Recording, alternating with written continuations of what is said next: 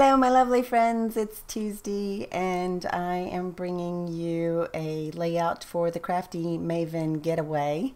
And I chose to technique it. And so I am going to do some mixed media. I haven't done mixed media in probably a month or so. I don't know why. I just kind of took a break from it, as I do.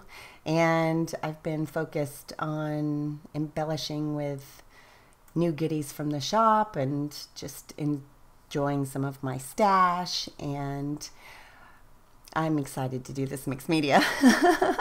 I'm super excited, and I think it turned out so cute. So our focus this month in November is for stamps, and so I pulled the Cheeky Studio Wildflower stamps and some Heidi Swap stamps and some black archival ink, and I am so excited about how well this stamped out. I just used some close to my heart white cardstock. It's their basic 12 by 12, and it's ultra smooth, and it just stamps beautifully. I could have had a juicier ink pad, but I didn't, and so I'm really impressed with how well it stamped between the quality of the stamps and the paper. I think that's how I got away with it. So I'm not going to make you watch me do this entire fussy cut of all of this, but I do fussy cut it all out, and I do use the majority of it. And so I just think that the combination of it being stamped with the black ink, and if you use archival ink, it's not going to smear when you add watercolors to it, which is what I'm going to do after I fussy cut these out. And as you saw, I originally gessoed the background of another 12 by 12 of that same cardstock that I'm going to use as my background paper for the layout. Guys, there's some sort of delay on my recording. I do apologize for my voice. I'm hopefully on the mend. I finally went to the doctor and got on a bunch of meds, and so I'm actually able to breathe a little better, and I can pretty much narrate a video without having to stop and cough through the interims. So hopefully I will be all well. I'm going to a large crop this weekend where Cheeky is going to vend, and I'm super excited. If you haven't heard about the Kiss crop in Grove, Oklahoma, they do it, I believe, twice a year. Maybe it's just once a year, but I definitely heard about it from a Kiwi Lane consultant, and she said it's a fantastic group of women, and there's about 400 women. They take over the entire hotel and the banquet room, and it's just super, super fun. So I wanted to make sure Cheeky Studio was there, and we're taking a lot of product, and so hopefully we will sell a lot of product.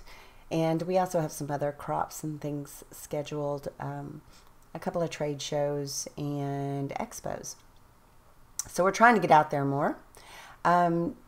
With that being said, Crafty Maven Getaway does have a Facebook group that you can join, and they do lots of fun shares over there. Some of the videos that get posted, people you may not follow or know about, and it's a great group of ladies as well, and they have a lot of fun on their blog. So there is a Crafty Maven Getaway blog, which I will have the information on the Facebook group and the blog, and all of the challenges they do and things like that are listed there. So I'm going to have those in the description bar below. So make sure you check them out and join the group. So as you can see, I just fussy cut those out. I like that little one that says love, and it's very dainty, and I like little dainty things. I actually met this wonderful jewelry maker the other day, and she has little teeny tiny sterling silver jewelry, and I'm super excited to buy some goodies from her because that is so me. I love the little dainty jewelry. So dainty stamps are my friends too. I cannot resist dainty things. I don't know why Bab is so big, but give me little teeny tiny stuff and I'm just in heaven. I don't know what it is. True's that way too, so it seems to just be, maybe it's a genetic thing. I don't know. So I reached into my shimmers and I grabbed some Glorious Day, some Princess, and some Pop Art Pink. Those are all vibes and they are in the shop over at Cheeky if you want to grab some. I do usually make sure that I either dry each layer before I add to it, or at least use a little bit of a paper towel to soak up some of the color, because it will turn to mud if you don't. So this particular mixed media, I love how it turned out. I just add a little bit of that purple, like I just use the color Princess. I just use some little splatters of it. So I don't want it to be, I didn't want it to look with that gold and a little bit of the orange hue and that pink with the gold glimmer. I didn't want it to look Halloween-y, and I think I, you know, made that work. I also grabbed the Autumn Beauty number 8 paper from Cheeky, and I think it matches wonderfully to the background, and I'm going to trim my edges and just tape that down so that it's got a little bit of an edge of that cream. It's kind of a cream color with some hints of orange and purple, so, and pink, so that works out perfect. And I'm also going to use the inside of that. I didn't want to waste a whole sheet because I just love that paper, so I went ahead and gutted it, and I'm going to use another piece of it to back the photos. I also had some scraps in my stash of just some plain pink cardstock, and that green, I believe it's a plaid, is from an old Studio Calico here in their collection. And I want to say, well, I don't use the brown and white polka dot. I didn't think it went well, so, but I want to say that's an old Maggie Holmes. So these are just pictures of me and Bab, and we were in San Fran, and they had this lovely bouquet of flowers in the lobby. This is a historic downtown hotel that was from the 1920s, I believe. So they just had some gorgeous, absolutely gorgeous decor, and the aesthetic was wonderful. So I wanted to make sure that we got some selfies in front of that. I can't resist a good selfie with flowers. And I really like the earrings I was wearing. I need to find those. I'm curious what I did with them. So, talking about jewelry. So I'm just going to back these photos real quick. One is just a little bit smaller than the other, and I do like to do that if I'm going to have multiple photos on a layout.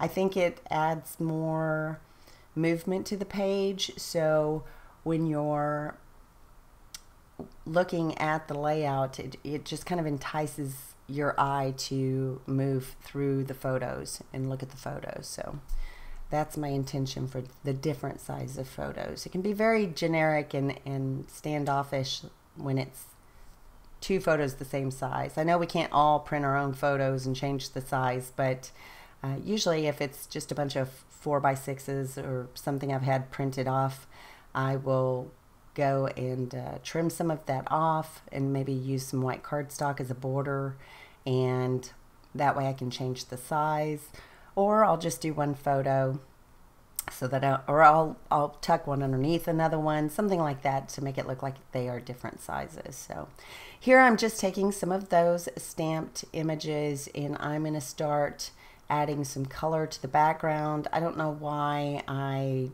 glued down my, or score taped down my photos first, but I did. Not very smart. I wouldn't suggest doing that. It's a good way to get your photos wet. But for whatever reason, I did it that way. So I'm going to go in with some paper towel and dab it up as I go, and that way I do not ruin my photos. Plus, I pop them up a little bit. They didn't get wet. I got lucky, actually. the cheap Artist Loft watercolors. They're kind of chalky, and I know that I've probably said this a dozen times, they're like $4 for the entire palette, and they are some of my favorite watercolors. I just love the way they come out. If I was doing a painting or, you know, trying to fill in a drawing or something, I would not use these watercolors because they are kind of chalky, and of course they're student grade, and so I would use something much better and pigmented. But for this, for layouts, I love it. Some of my fave. So shimmers, Lindsay Stamp Gang. I really like Heidi Swap. I like all those kind of inks, but for watercolor, I usually go with these little cheap Artist Loft. So I did want to make sure that I added some of the dark leaves there. So that's one reason why when I created the stamps, I did some that were solid and some that were outlined, because I think that it's nice to be able to do a balance of darks and lights. So I could, you know, you have some solid flowers and leaves, and then you have some outlined flowers and leaves. And so I think that the black that I used for the leaf ties in the black that is on the outlines. And the little hearts are very cute. I think those are adorable. They're kind of cut in half or diagonal, however you want to look at it.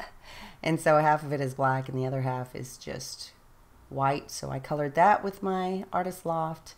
And then the only U was from the Heidi Swap set, and I ended up fussy cutting and coloring that. Now, the Crafty Maven Getaway does like to ask questions, and so I wanted to go ahead and pose those questions to you. And it's really good, and it's something to think about, because when you're preparing for a bigger project, you know, we all have certain projects that we want to accomplish in our scrap rooms, like vacation albums, day in the life, December daily, or school albums. So we're curious over at the Crafty Maven, how do you prepare for these projects? Leave your comments in the comment section. I would love to hear from you. So how do you prepare for some of the bigger projects that you do? Do you exclusively work on these projects until they're done, so from start to finish, or do you scrapbook normal layouts while working on bigger projects?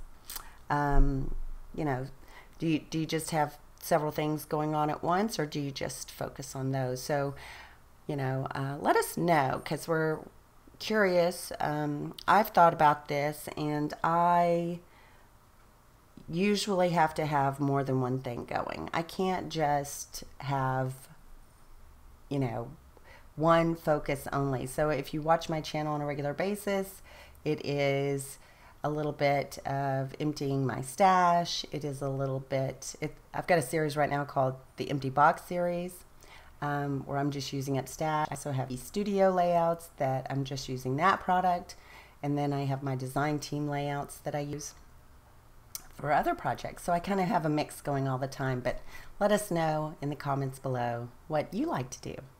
So that's it for now. These are the close-ups, and I appreciate you watching. Remember to like and subscribe, and to go over to the Crafty Maven Getaway Facebook group, sign up there, and also the Cheeky Studio group on Facebook. So ta-ta for now. Bye.